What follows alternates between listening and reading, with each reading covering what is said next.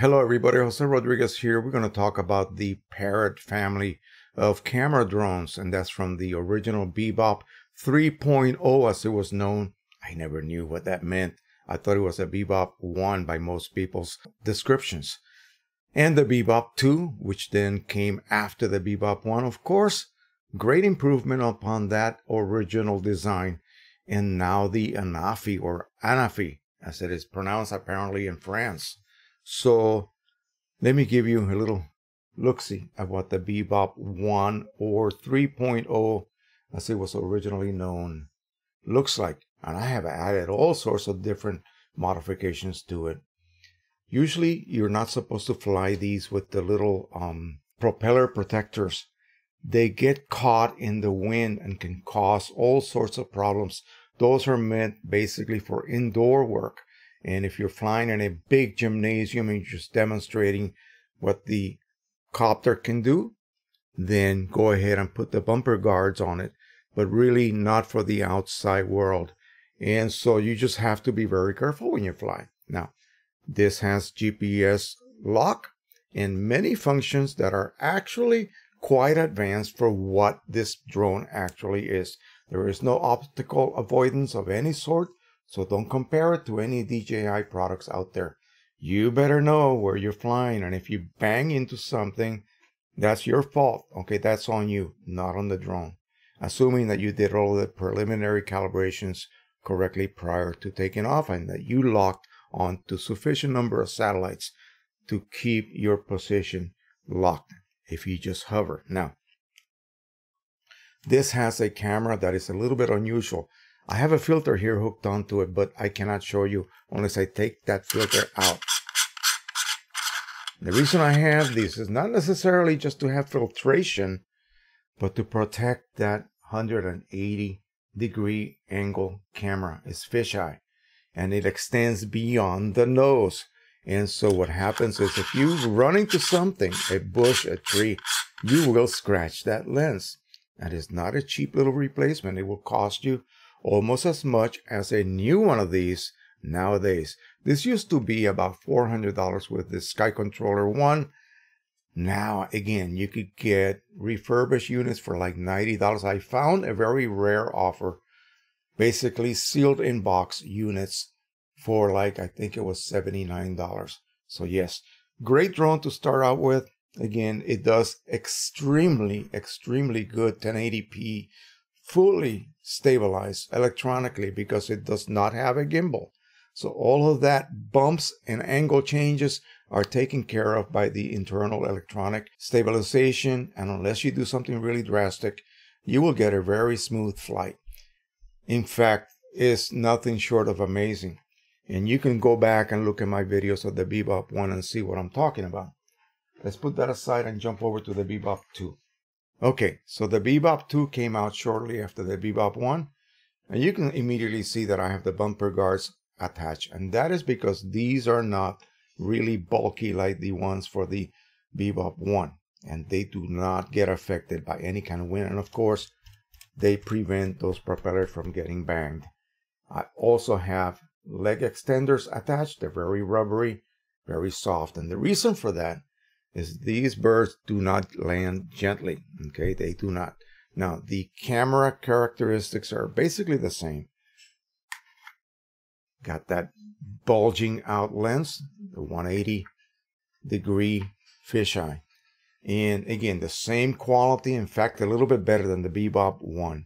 All right, so that's enough about those birds. These are great. Again, you can get these for just over $200 refurbished, the complete pack, including Sky Controller 2, and you're ready basically to fly. Now let's go ahead and look at the Anafi, and then we'll begin to show you the video. And again, it's just a very boring video. It's going to be the full length, real time, but I'm going to go ahead and keep you awake by giving you some specs and my viewpoints, what I think about the Anafi. So basically it comes in a little box like this. Look at that compared to this. Okay, there's really no way that you're going to pop that in a backpack and not hurt something, not bend the propellers or something, unless you have a special backpack. that is molded for that drone. I have a big carrying case, but that doesn't make it very portable.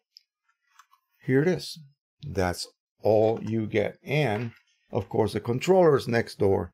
And I do have a little carry bag, and it has a couple of straps that you can hook up around your shoulders.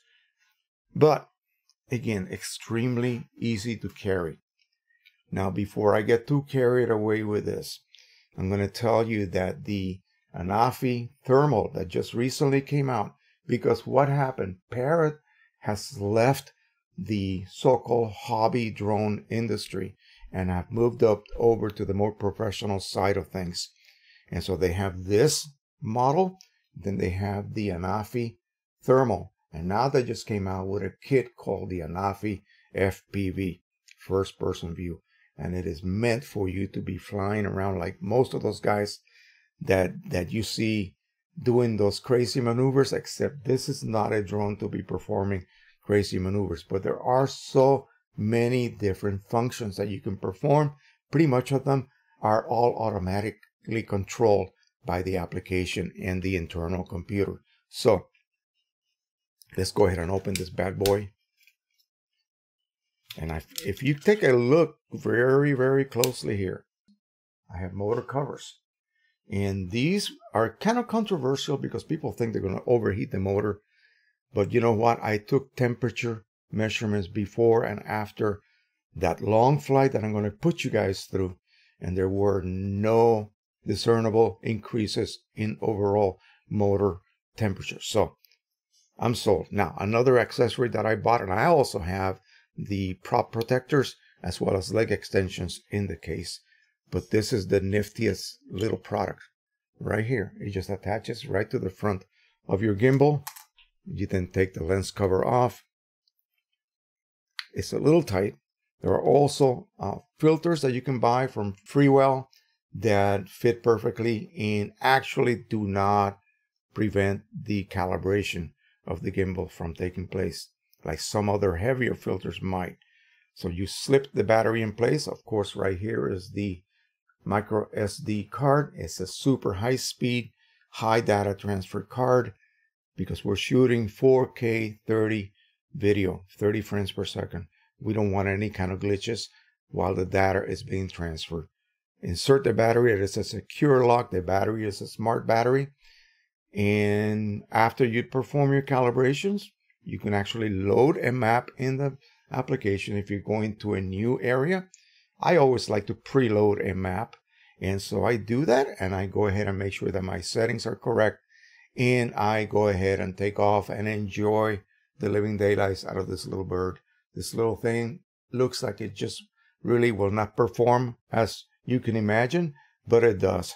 So anyway, let's get to the video, and I'm going to go ahead and start reading you the specs on this little bird, the PARROT Anafi.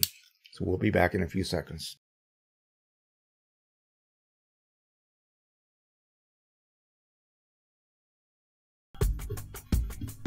Alrighty, so we are back.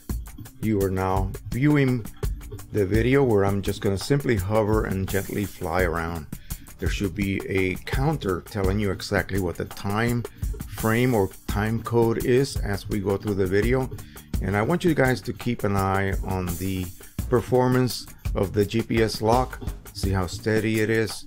Anything that you see as far as motion, basically I did. Okay, so it is that amazing. It's much better than the Bebop 2, which to me was pretty good to begin with. Not as good as the Bebop 1, of course. That's why they had these progressions of these models. All right, so let's quickly go look at the specs. The Anafi has a 1.5.4. I don't know why they use that measurement like that, but it's 1.5.4 CMOS sensor from Sony, along with a wide-angle 2.4 spherical lens. In addition to the 21 megapixel still shots, it can shoot video in 1080p at 60 frames per second, 4K at 30 frames per second, and by the way, the 4K is 3840 by 2160, or cinematic 4K at 4096 by 20 160. I have yet to try that, and that is at 24 frames per second for that so-called Hollywood look. All right. So as you can imagine, this little drone selling for just over 500 carries quite a list of specifications that are really mostly associated with drones costing at least twice that much. So here are a few of the full camera specs. Again, like I said, the 1.5 by 1.5.4 inch 21 megapixel sensor, the 2.4 23 millimeter lens, and is 26 millimeters when you shoot video. And we'll touch on that a little bit later, the reason for that. It's got ISO adjustments from 100 to 3200, shutter speed from 1 second to 1/10 thousandths of a second. The resolutions available: 4K cinema, again, as I said before, 4096 by 2160, 24 FPS, or 4K UHD, that's 3840 by 2160 at 24, 25, and or 30 FPS. Then you have 1920 by 480 at 24, 25, 30, 48, 50, and 60 frames per second. The bit rate is a maximum at 100 megabits per second, and it shoots raw DNG files and PLOG post-production formats. PLOG is an interesting format. It's a very flat color profile, which you can do wonders with later on during post-processing. Coffee break right now. Hold on.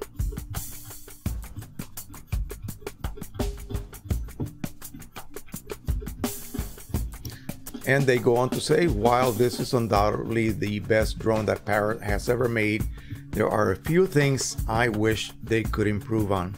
Not only the slow yawing speed and the lack of multiple battery chargers in an extended pack. Well, there is actually a third-party charger that you can order. Works great. It charges these batteries without any problem. In fact, the batteries themselves simply use a USB-C connector to charge them, just like many of the Android phones do. And so you don't have to deal with a specific type of charger. You might wonder, well, is it going to balance charge my battery? Apparently, yes. There's internal circuitry that takes care of that inside these smart batteries.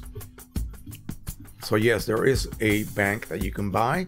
It's a 3-compartment bank. You can you can load 3 batteries at once and charge them all at the same time. Now, this may take longer than simply charging one. There's also a USB plug on the side for you to then charge your controller, and another plug for you to charge your phone simultaneously all at once, so you are ready to go within a few hours.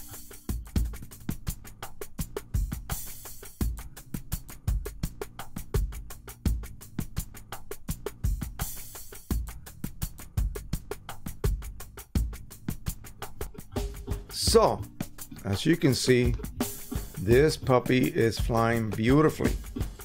We're not going to get into the flight functions for this because really it's sort of immaterial at this point. I am operating the gimbal, which, by the way, did I not tell you that the gimbal goes straight up 90 degrees? And this exceeds the angle of any drone that I know of. You can adjust the rate at which the gimbal moves, so that even when you press the lever all the way up or all the way down, it will only move at a very specific rate, either slow or fast. You can also adjust that by the amount of pressure you apply on the lever. So you set it at a specific maximum travel, and then very gradually you can go from dead stop to whatever speed you set it at, and have that very, very gradual gimbal adjustment so that you can do that beautiful reveal shot as you raise the drone up in the air. One of the unusual things that you could do is to basically take a picture straight up at the sky. Imagine if a jet plane was to fly across your field of view while you're hovering, say even 20 feet up in the air. You'll be looking straight up at the sky. I don't think there's anything else out there that will allow you to do that. Other functions that you can perform with that feature is to basically, if you are a professional drone pilot and you're doing inspection of high power lines, you can literally just get underneath that set of components and look at them, inspect them at an angle, instead of having to rely on just a horizontal view or a downward angle from a higher altitude.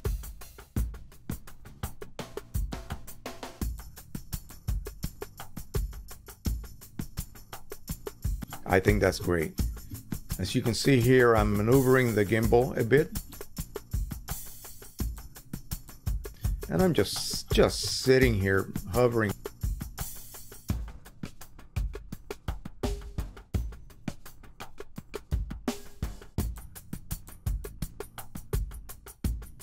We are at 7 minutes and a half almost, and at this point, you know, I was looking at my battery levels and I was going, wait a minute, we're at like 82% or something like that. I don't remember, but it was really getting a little bit weird because I thought this can't be happening. My levels should be dropping, but anyway, I just kept on flying. I did not want to bring it down because all Parrot drones begin recording automatically. So if you bring it down, you're going to stop the recording process. You would have to start again.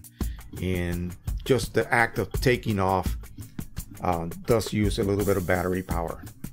Coffee break.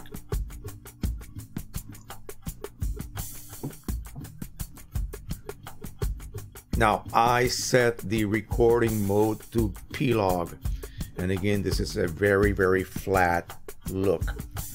I know that some of the higher end GoPro cameras have a similar mode where you can then add whatever amount of adjustments, contrast, saturation, brightness, and curves, as well as LUTs or lookup tables to get just that look that you're after. So this is just a normal look. I didn't really do anything too fancy, just increase contrast a tiny bit and saturation and a bit of sharpness. So this is the regular 4K 30 frames per second, not the cinematic, slightly wider look. Actually, it's a little bit more horizontal resolution and the same vertical resolution. We're gonna try that later on. And again, I'm just yawing around. I set the yaw rate to only about 10 degrees per second, so nothing too wild, nothing too fast. You want this guys out there that enjoy that high flying, very fast, crazy flying. Your videos are going to look horrible. Believe me, your videos are going to look horrible. They're not going to have that smooth cinematic look, and you need to do that. You need to bring down your speed. You need to bring down your motion rates so that you have a very smooth transition from, say, going straight and beginning to curve to the right or to the left. Please don't mind my horrible backyard. It looks horrendous today, but I went ahead and finally mowed my grass. I've been suffering from back pain, and so it's been a little bit hard for me to tackle that kind of work. I'm gonna have to just hire somebody to do that from now on. I'm getting too old for this. Anyway, so as you can see, it's just looking at me. I'm playing around with the controls because, you know, looking at you reverses everything. So I still need a little bit of practice for that. Now, one thing that you could do, and you can do that with just about any other drone as well, you can set your limits. And before I describe that, look what I'm doing. I am rotating to the left, I am raising the gimbal, and I am backing up and gaining altitude at the same time.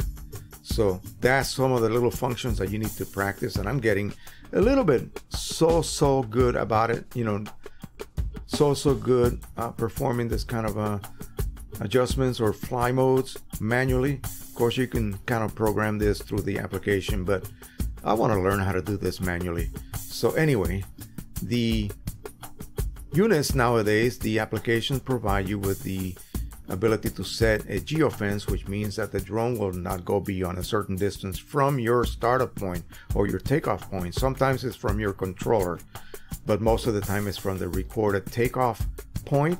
And so it might be 30 meters out, so you got a kind of a circle around you that the drone will not go beyond. And also you can set a certain altitude that the drone will not go beyond that, and you'll get a warning on your application telling you you have exceeded those distances. And if you have it set correctly, it'll just not move beyond that.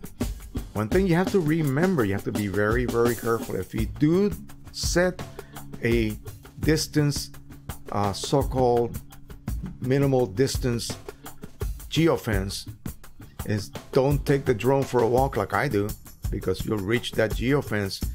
Remember, it's from the point you took off, not where you're standing now with your controller. So you might have reached that point and all of a sudden the drone looks like it's not responding to your control.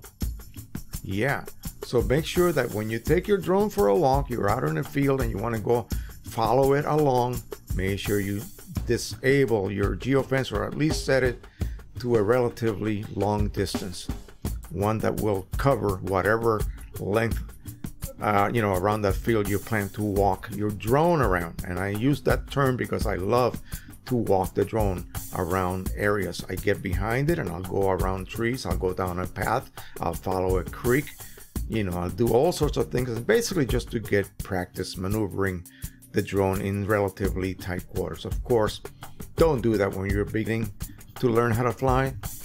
Just pick a nice big wide area where nothing will be hit if you lose control of the drone. That's the only thing that I can suggest. And make doubly sure that you let the drone lock to satellites before you perform your compass calibrations and level calibrations. In this case, this drone has the ability to set your level, your horizon, either up and down and also laterally. So it's really great. Make sure that you have an area for location, a surface that is flat. There are apps that you can load on your phone to check your level anywhere you are at. So make sure that where you set that drone down to set that horizon level adjustment, that it is in fact level. Then perform your calibration. I like to always point the drone to the north when I do that. And the calibration for this one is relatively simple. Make sure that you have a sufficiently high speed micro SD card in your drone if you plan to record video or photographs, because again, 100 megabit per second, you better have a card that can handle that kind of a data transfer rate. Coffee time.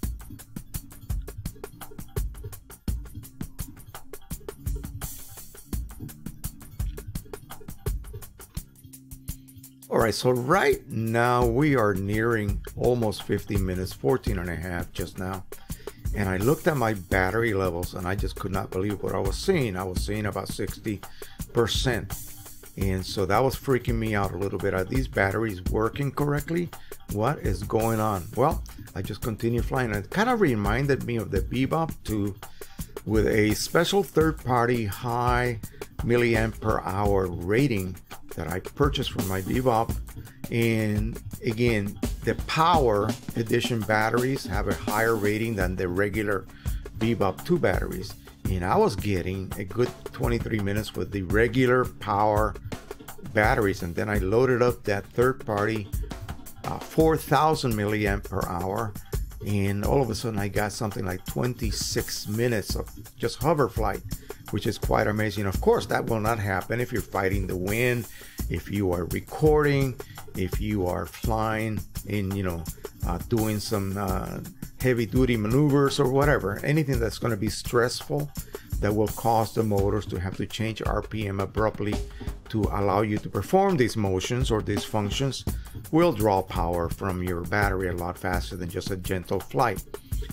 So climbing at a rapid rate, sport mode, that type of flying will drain your battery a lot faster than just simply doing what I'm doing here, which is, again, boring flying. Of course, that's not what we really want to do, but this is a test that you really should perform before you go seriously out to some area that maybe is a one-in-a-lifetime type visit and you don't want to mess up. You don't want to run out of power. You don't want to go out too far and then not have sufficient power to come back home. Again, it depends on your drone. It depends on your drone's power draw. So now we're at 16.5 minutes. And again, super boring flight. We're just, again, we're burning down the battery. That's the whole goal here. And we don't want to do something crazy and fly around and, you know, acceleration rates and all of that stuff. That will not give me a so-called idea of what the battery can do. Because remember, you guys, when you have that rating that they claim, that's just doing this as well. Okay, that's what they did to give you that, oh, this drone can fly 25 minutes. They really didn't fly, they just hovered. So again, and they probably were not even videotaping anything. So I am recording 4K 30 frames per second, and I think we're gonna pass 20. And at that point, when I get there, I'll have to remember what the actual battery power was at that point. I believe it was like 30%. And again, I was like, okay, we made it past 20. I wonder if we're gonna hit 25. Well, we didn't quite make it to 25. You'll see at the end how long we actually were able to fly. So again, very gentle maneuvers. I brought it real low. One thing that you could do that is super cool that no one else can do, no other machine, no other drone can do, is the follow me function. Follow me function. You know what that means, right? Everyone has that. But what do you normally have to do? You have to have your drone at a relatively decent altitude. Camera kind of tilted down toward you. Not this one. This one can follow you at, say, 3 feet from the ground, assuming you got a nice flat field, because it doesn't know if you know, the ground level is going to go up or down, so you better be careful. But it can actually follow you from below waist level, let's just say, and it's looking up at your head with the gimbal pointing up toward you. Isn't that amazing? I saw that demonstrated and it kind of blew my mind. It's kind of a gimmicky shot, but you know, again, something that no other drone that I know of can do. And now, what do I not like about this drone? Well, there are some things that I don't like about this drone. The fact that the micro SD card is held underneath the battery in a flat little compartment by the flimsiest of holders ever engineered. Probably half of the Anafi owners that sort of are in the habit of removing the SD card and popping it into a reader so they can transfer the video files to their computer, end up breaking that little clamp. And do you think Parrot has replacement parts? Oh, no, they do not. So what I do is I leave that card installed. It's a 128 high-speed extreme card, and I leave it installed, and I just plug my USB connector to it and pop it into my computer. I have to turn on the drone. It'll be recognized as a hard drive per se. I locate the folder and I transfer my files. That's it. I have to do that because I'm not taking a chance at breaking that little holder, and then you can't shoot anything. You are stuck. And it has to literally go in for repair, believe me. So again, that's one of the super negative aspects of it. Another one is the fact that the legs, the arms per se, at the end are extremely flimsy and flexible. The motors themselves are small, the propellers are very lightweight, but then the drone is also very lightweight, so it doesn't really require any more power than it already has. However, the legs, the arms are so flexible, you can literally twist them just by very gentle pressure. Now that may be a positive if you have a little mishap. Well, I'd rather have a stronger set of arms. So the Anafi FPV and the Anafi Thermal have a redesigned set of arms. The same body, but the arms are redesigned. They actually move the extension of the legs right under the motor pods and stiffen the legs to the point where they just don't twist when you try even at medium pressure. So that actually makes the drone a lot stronger, and it only, I believe, increased weight by like 2 grams. It's only just over 300 grams anyway, so it's just barely over the limit for FAA registration as it is. So yeah, those are my 2 main problems with it. I really don't have any other problems that I can come up with. except the batteries are not cheap. They're $100 a piece, $98 if you're lucky. You can get everything that you need over at Best Buy. So that is one big advantage over other brands, I suppose. I don't know whether Walmart carries this brand or not. And of course, you can buy it off of Amazon. They have a very good return policy. So again, probably one of the safest places to purchase one of these drones. Well, I don't know if you have seen any of my previous videos featuring the Anafi or the Parrot 2 or the Parrot 1, but if you have not, please go look at my drone playlist and just spend some time viewing what I have been able to do with these birds. And again, these are all underdogs compared to DJI, but I'm sure that you will admit that I have been able to do some pretty amazing things with these. At the end of this video, I'm going to come back full screen and I'm going to show you a example of a photograph I just took recently with the Anafi 4K drone. Coffee time.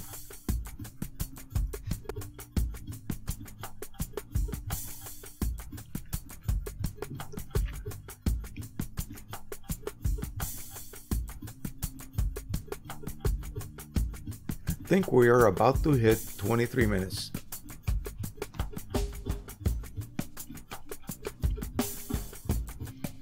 Yeah, and I think right about this point I got that 10% warning, so I brought her down. This comes down a lot gentler than the Bebop 1 and Bebop 2.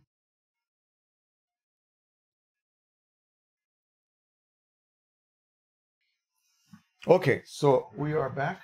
Let me go ahead and reach back here for this big old, almost 13 by 19. As you guys know, I run a photo printing channel, mostly about regular photography, nothing too much about aerial, but we're getting into that pretty heavily lately. And this is the result. This is straight out of the camera. Again, remember, this is a huge print.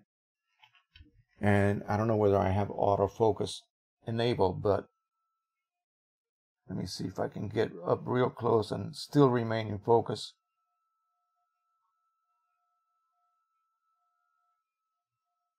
The quality is fantastic. You can't really see, but you can actually, if I hold this to my eyeballs, I can see the stop sign and I can read the word stop on there. So again, really, really nice. Now, for those of you who know printers, I did that on the Pro 100 from Canon in Proluster paper in Precision Color Signature Edition inks for it. And so the results are fantastic. I am tickled pink. Now, there is a bit of curvature distortion. And one of the things that I didn't touch on is the fact that you can zoom in and out. Now, how do you get away with that? Because really, it's not an optical zoom. It's a digital zoom. Well, remember I told you that the photos and certain settings on video do not use up the whole sensor? Okay, that's how it does it. When you shoot DNG, you use up the whole sensor. When you shoot JPEG, you actually use a smaller portion of that sensor, and you can then magically zoom in and out, basically taking more in of that capacity or the pixel capacity of that sensor. So really ingenious. Again, they're not manufacturing new pixels. They're actually utilizing pixels that were not being used. It's really fantastic. And you can do that during flight. You can also set the button that controls the zoom to control exposure. So it's either one.